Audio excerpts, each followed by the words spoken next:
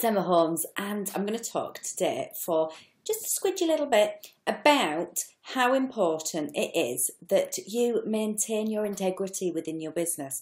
And I know that this one is one that is super, super important to lots and lots of my fans, and it's super important to me.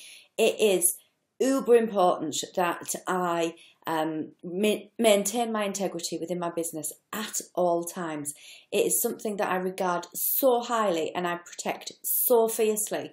And there will be times in your business when people call your integrity into question.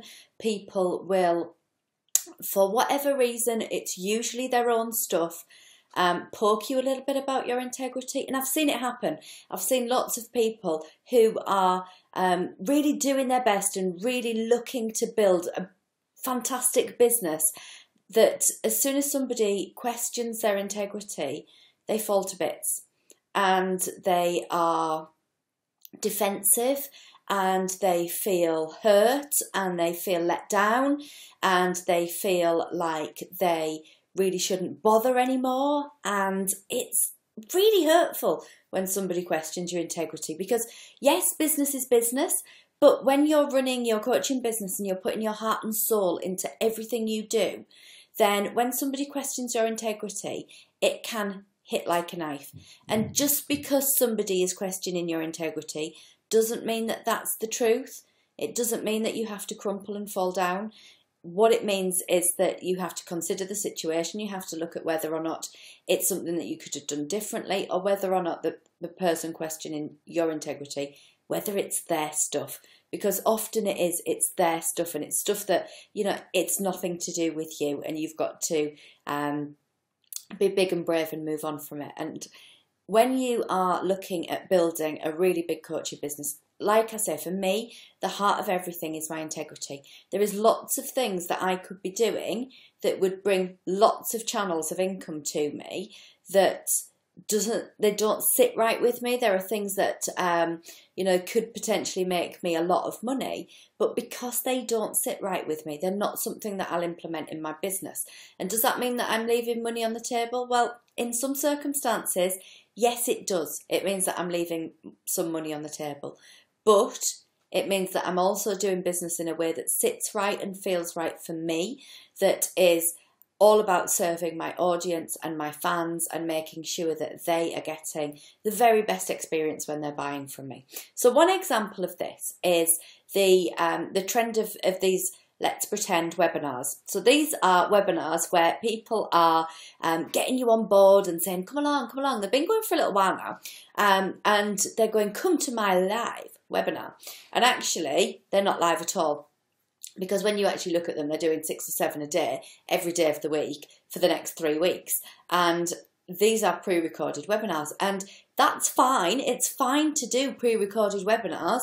But for me, I won't tell people that they're live if they're pre-recorded webinars, because I don't want to set out a footing with my crowd of lying to them at the very outset. I want to make sure that we're building a relationship based on trust, based on integrity.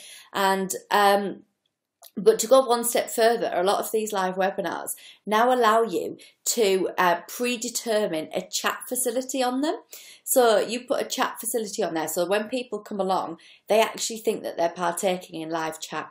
Well, that really doesn't sit right with me. It's not something that I would do. It's not something that I would put out there, because I think that when you're building a relationship with your audience, that relationship is based on honesty, it's based on trust, it's based on them knowing that they can rely on you. So that's one of the reasons, that one of the things that I could be doing that would allow me to get out there and help more people, have more live webinars, have more urgency within my webinars, because people would think that they are on a live call. And I've found that statistically, live calls continue to convert better than pre-records. If you're going to then do a sales pitch within the webinar and transfer people from observers into paying clients. But it doesn't sit right with me. So my live webinars are live. And if I don't say that they're live, then it might be that they're pre-records. But if I say that I'm doing a live call, you and me are sitting down and we're doing it live.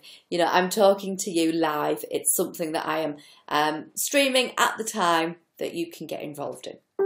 Another one is about value of each client. And people talk about trying to get as much value as you can out of every client that you have got. Make sure that they keep spending. Make sure that you continue to make that client value go up and up and up and up and up, because it's much easier to get people to buy from you once they've already bought from you. So keep them buying from you. Make them return. Make them buy again and again and again and again and again. I don't see my fans as walking purses.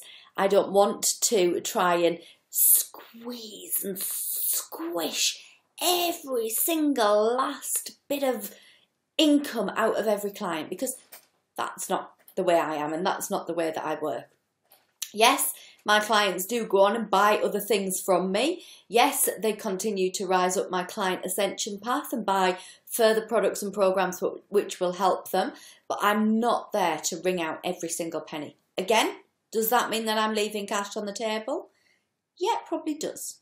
It probably does, because I could probably take the average value of all of my clients further and further and further and further up if I put together a plan to do that. But that, again, isn't me. I want to make sure that I'm building my business based on integrity. I want to make sure that I'm building my business where people know that, I am doing the best that I can for my fans. I want to help and nurture and support my fans. My biggest goal and, the greatest happiness is brought to me when my fans are doing well and when I can see my clients coaching businesses just skyrocketing and making more and more money and having more and more success and helping more and more people. So for me, integrity is important. Integrity is very, very, very important. And it is something that I will fiercely guard. But there will be times when people question your integrity. There will be times when you feel as if your integrity is being brought into question. There will be times when people react about certain circumstances, they say things without thinking them through, or it's their stuff. So it's not always a matter that your integrity has been diminished if somebody questions it. It may be their stuff, so don't let it completely floor you. But guard your integrity fiercely. I'll speak to you soon. Bye.